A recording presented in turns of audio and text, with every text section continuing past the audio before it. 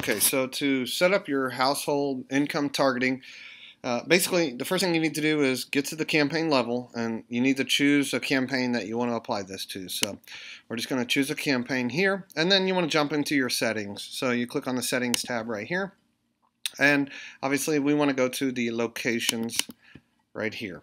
Now under locations, you're going to see all the locations that you have targeted, and you want to click add a location. You want to scroll down, and you want to click Advanced Search. When you do that, it brings up another dialog box, and there you have location groups. Click on location groups and then choose location group type as a drop-down. From there, you can hover down and choose locations by demographics. Once you're in the demographics section, you can then see select household income tier. And here you choose top 10%, and it asks you within enter a location. So we have to enter a location where we are choosing the top 10% of average household incomes.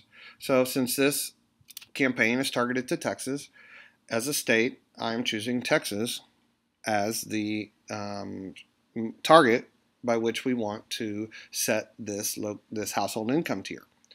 So we'll go ahead and add it, and then we'll click Add here. And as you can see, now we have average household income of the top 10% within Texas.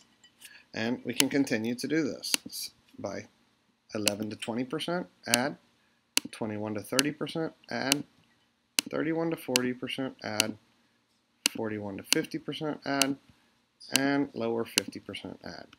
Now, when we complete that and click Done and Save, now we're going to see that we have targets set up to target everyone in Texas, but we also have specific targets for people that are at different household income levels. Right now we have zero data on these additional levels because we have just started these campaigns.